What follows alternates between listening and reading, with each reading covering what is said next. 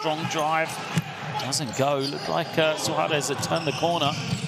But couldn't finish. As Colombia showing how to do it. Great ball movement from Chile as Arroyo this time will take it. And he buries another one. Herrera kicks it. They'll take another three. Why not? Chile smoking hot from the outside. And Luka Bacci. Oh, great feed. And the finish comes from Ayuk. Direct traffic, getting his teammates in the right spots, but shot clock's getting low. He's got to fire up a three and he makes it. All the way up high, but can't get the finish. It was Sebastian Suarez as the 360 the other way is good. Says pretty easy to score. Jackson moves it on. An open three is good. Well, there's the first of the game. Colombia need to keep it back again. This time they hold on to it. The inside hand finish. Creative from Pablo Rojas. Pablo Rojas on the pull-up. Too strong. Buzzer sounds. Play continues. There's the heave. It's good for Chile. Count it.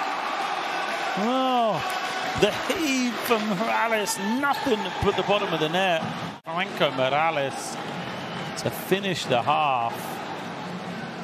Oh, sorry, finish the third period. Has given some breathing room to Chile. They trailed, they're about to lose another quarter.